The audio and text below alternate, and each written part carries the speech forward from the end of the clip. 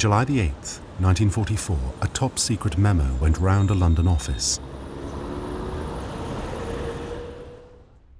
The memo discussed the possible assassination of Hitler and Himmler using agents from the Special Operations Executive, better known as SOE.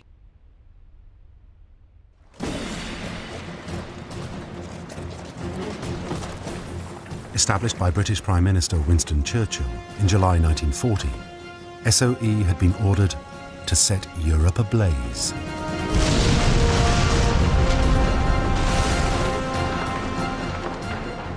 Sometimes referred to as Churchill's secret army, SOE agents were recruited from all walks of life.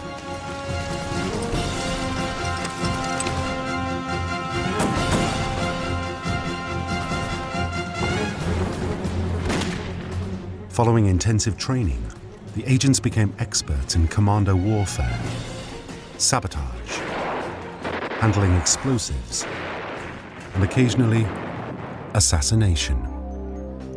The most notable of these took place on May the 29th, 1942, when two SOE-trained Czech agents threw a bomb at an official car on the outskirts of Prague. Their target was the Nazi overlord of the region, the notoriously cruel SS General Reinhard Heydrich, a close colleague of Himmler. He died from his injuries the following week.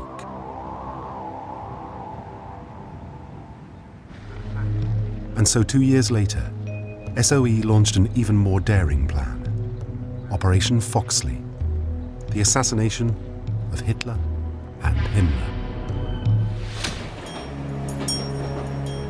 With the enthusiastic support of Churchill, SOE came up with a number of scenarios. These included derailing Hitler's train with high explosives, or poisoning the train's water supply. But they were soon dismissed as hopelessly impractical.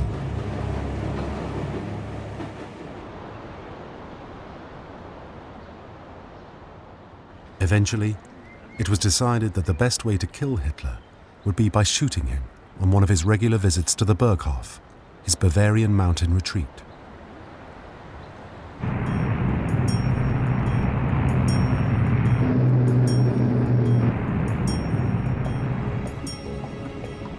SOE planned to parachute snipers into the area surrounding the Berghof compound.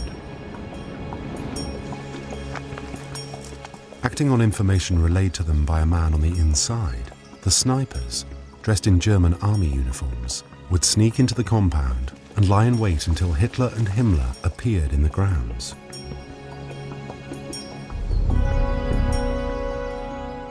The weapon chosen for the attack was a KAR-98K, a standard-issue German infantry rifle fitted with a telescopic sight. And to make sure they got their men, the snipers would use explosive bullets.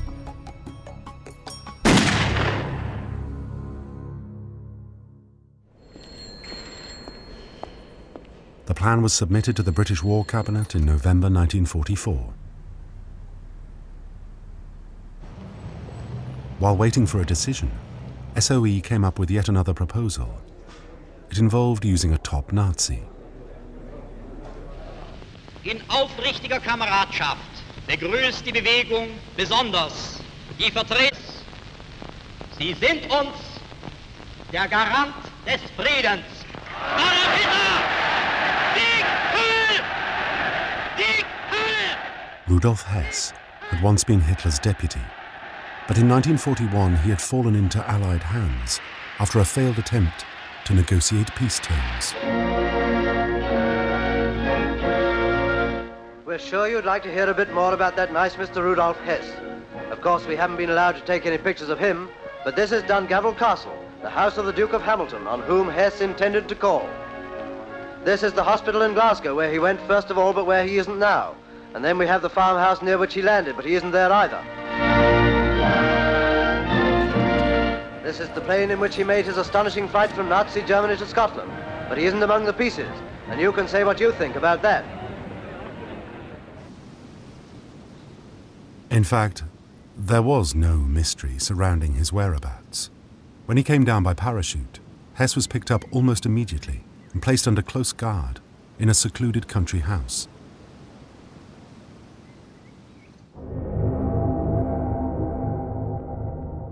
But now SOE wanted to use Hess in a plan so bizarre it bordered on fantasy. To hypnotize him and spirit him back to Germany. On the assumption that he would be welcomed once more into the Nazi inner circle, Hess would have been programmed to kill Himmler as soon as he got the opportunity. Needless to say, the mad scheme didn't get off the drawing board. By now, Churchill had gone off Operation Foxley. He felt that as Hitler was such a bad military commander, he was worth more alive than dead.